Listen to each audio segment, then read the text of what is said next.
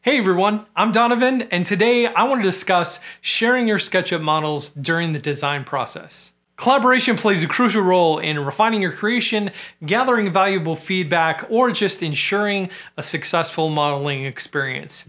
So let's talk about it. Recently, I've been designing a little free library that will eventually find its home outside of my dentist's office. Throughout this journey, I've shared various iterations of the model to gather insights, and so I thought this would be a good chance to explore the different ways you can effectively share your SketchUp model with others. In this video, I'm going to show you the various ways to accomplish this, whether you're using the desktop version, the web version, or SketchUp for iPad.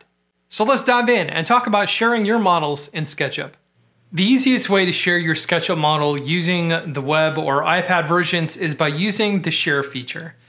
In SketchUp for web, have the model open that you want to share and click on the share icon. This will generate a link for you to share with others. Simply copy the link and send it to anyone that you want to share your model with.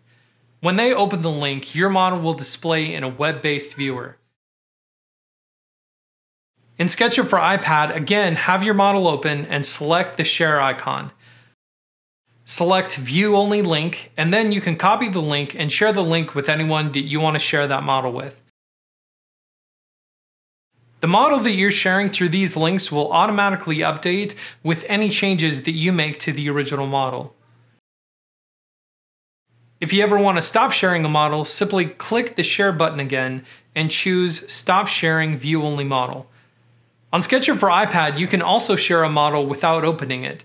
Find the model you want to share in your model list, click the three dots in the corner, and select Share. The rest of the process is the same.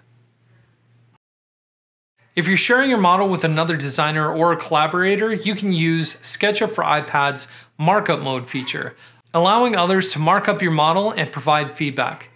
Aaron already made a great video about Markup Mode, so check out the card or the link in the description to watch it. In SketchUp for desktop, sharing your model can be done through Trimble Connect.